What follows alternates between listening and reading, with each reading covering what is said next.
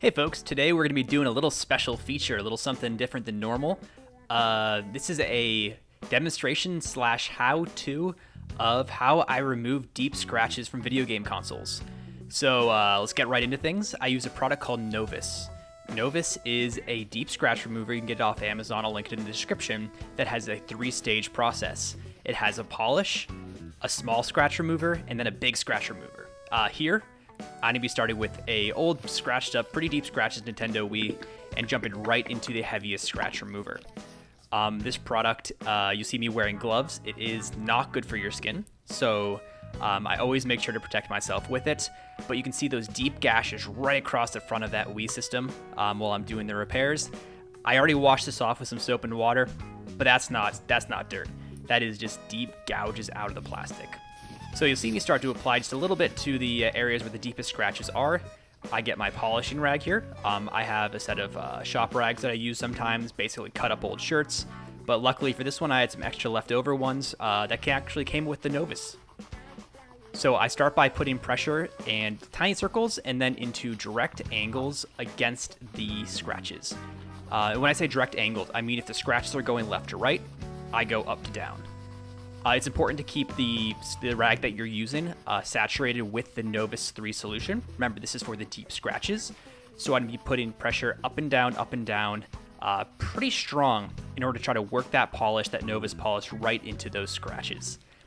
Now, you'll see me start working on this, but this is not a fast process.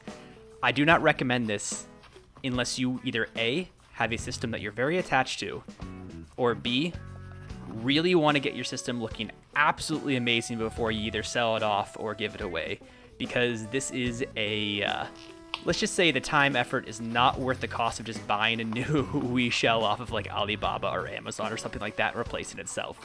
This is very much a labor of love. Luckily though, I do love my console repair, so I'm doing it the right way. Now, the one thing about Wii consoles in particular that's kind of annoying, but you'll have to deal with this on most of the major consoles, is it has that thin little gap around the corners of it.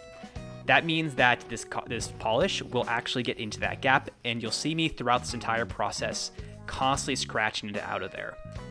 The number 3 polish itself is the only one that needs to be completely removed once done because it's meant for heavy scratches. Again, you'll see me applying some more polish there, and that same up and down motion perpendicular to the scratches themselves. And it's always tough to tell on camera, but compared to that first bit, we actually are lessening the appearance of those big scratches. So yeah, this is something I'll probably speed it up at this point, and you can see me continuing to apply the number 3 polish to get those big scratches out of the way.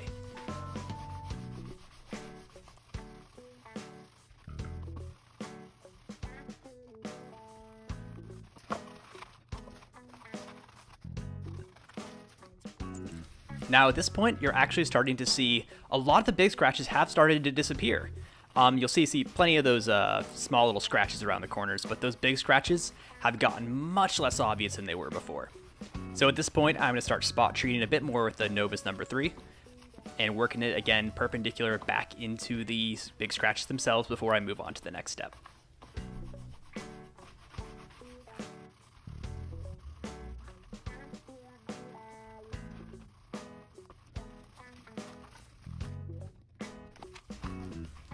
Alright then, at this point, we are just about done with the Novus number 3. I'm trying to clean off those seams around the corners. I might do some of that off camera once I'm done as well. It's kind of a painful process getting at all those little nooks and crannies. But at this point, the number 3 Novus scratch is almost done.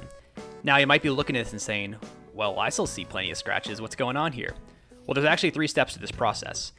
If there's one thing you notice, remember that big line of scratches across the beginning that we immediately saw? Those are basically gone. And because of that, the number 3 Novus did its job, and we're moving on to the number 2. Number 2 is the fine scratch remover. Now, this one you apply a whole bunch of right over the entire plastic console itself. Just like you're icing a cake, I guess, or, I don't know, putting mustard on a cheeseburger. I don't know. I've got cheeseburgers on the mind, I guess. Anyway, no more food. Back to process. So here I get a new clean cloth. Remember, we had to clean off all of that number 3 at the end of the last step. So here I want to use a brand new clean cloth in order to make sure that none of that number 3 makes its way back on. With number 2, it's a different color, and we're going to start by putting small circles around the process. Last time, you remember, it was that perpendicular motion with a lot of pressure. Now it's a medium pressure, like just enough that you feel it against your joints, but not a ton. And we're working small little circles across the entire back of the Wii system. Here you can see me just trying to pull it out of a little those holes that come across it. But overall, we can clean that much up later. At this point, it starts to look real pretty, at least in my opinion. Very shiny. You're starting to see less and less of the scratches. Of course, you see the circular smudges. But at this point, we're trying to go through and pull out those last little bit of small little scratches. Now look at that. Doesn't that start to look a little bit prettier? Of course, we're going to get rid of those big swirls before this whole thing is all said and done.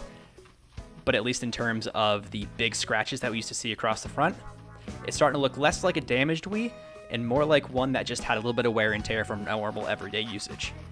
And a lot of times when I get these Wiis into the shop, they are in absolutely terrible condition. And most people don't mind if your Wii has a couple scratches, unless you're trying to buy it for new. But most people realize that when you buy a used Wii, it's going to have a little bit of wear and tear. But wear and tear is much easier to stomach if it's a couple of small scratches versus looking like somebody had like a werewolf or like the Wolverine come through and just gouge out the side of your console like this one looks like. Actually, keep an eye out for an upcoming video. We have another black Wii that just came in that looked like it was ran over by an elephant. It's terrible. That one's going to be a whole bunch of fun to fix up. I don't know. Maybe I'll have to buy a new Wii shell, the new plastic casing, but hopefully I'll be able to restore it like this one. We'll see. Anyway, at this point, we're just doing those small little circles. We're exploring it again. And now look at that. Yep, a couple of small little scratches across the front, but look at that reflection. Now that is much, much nicer than it was before. You can even see my recording setup in the top. So we're not perfect yet. We've still got more to go, but we're making so much progress compared to where we started off. Okay, and at this point, I'm going to speed it up again, and you can see me continuing to clean the surface of this Wii.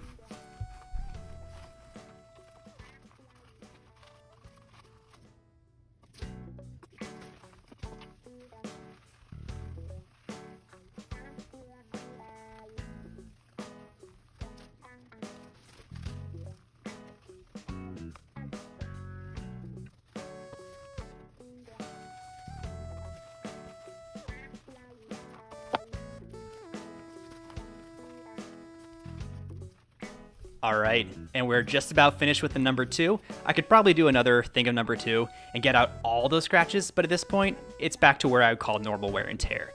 Now look how shiny that is. It's like looking at a mirror. I still got those couple spinny scratches in the middle, but I mean a couple more hits of this and now get rid of those. I'm not quite gonna go that far because I don't need to, but 2 thumbs up because that looks fantastic. Now on to the last step here. Last step is the number 3. This step is technically optional, but I don't know. I'll do it. The idea is that this last step is more to clean, polish, and shine your plastics, as well as keep them more protected against scratches in the future. This is more effective, obviously, when you're using it for other types of plastic restoration, like, I don't know, a car or a motorcycle or something that gets more daily handling. But we're still going to do the right thing and make sure we seal this off. So what you see here is actually a brand new clean shop rag. Wrap it around my finger, try to get it nice and tight for cleaning it off. I learned that little technique actually from those Japanese shoe shiner videos. If you haven't seen those before, go check them out. It is just the greatest thing. Anyway, back to this. Small circles with very light pressure as I go through and rub in and buff off the number 1 Novus shiner. And you can start to see that beautiful shine coming into there. It's turning this old beat up plastic into what is basically a mirror finish. I actually had to be a little bit careful when editing this thing because when I put it around and I show it around, it shows off a little bit too much of my apartment and my shop for my liking. So you'll see some clever editing throughout this. But anyway, at this point, we are just about finished. We're cleaning off the last little bits. I'll do some off-camera work to remove those last tiny bits of polish from the grooves around the corner. And then we're going to see the final piece of it soon enough.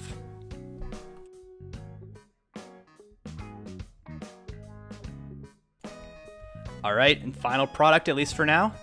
Look at that shine. Oh my goodness, it doesn't even look like the same thing. Now, you're still gonna have those little tiny hairline scratches inside. You can get those off if you really work at it.